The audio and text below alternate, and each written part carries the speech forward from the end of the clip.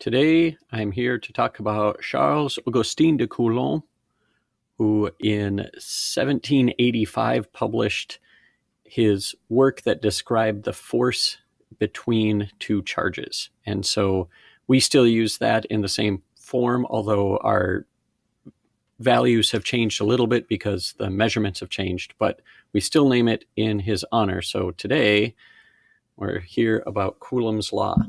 Coulomb's law has this form. It's measuring the force, which is the F, and that is a combination of K, which we'll get to in a second. That's a constant. Q1 and Q2 are the charges involved. R squared is the square of the distance between the two charges, and then this R hat is just indicating the direction between the two.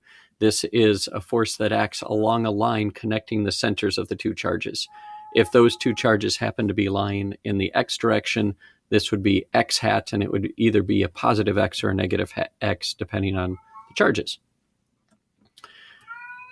That's my cat, if you can hear him. So values here, the K has the same value anywhere in the universe. It's 8.99 times 10 to the ninth power, and the units are Newton meter squared per Coulomb squared, which essentially just changes all of this into newtons. Q is the charge of each object that we're looking at, or each point, and it's measured in coulombs. And for reference, an electron or proton has a charge of 1.60 times 10 to the negative 19 coulombs. Part of the reason that this is 1 coulomb is actually a really, really big number. Part of the reason for that probably was early on, it was a challenge to measure small charges. So I'm not sure about the history behind just how big it is.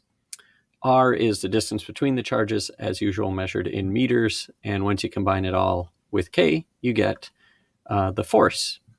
Now, this is really, really similar to what we found for Newton's law, which I have down here as reference. Oh, it went off the page.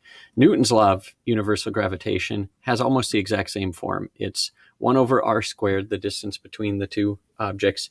It's a combination of a constant and then the two masses that make up that force. Oop, and I didn't change all of this. We don't need that. That is non-essential information and does not relate to here.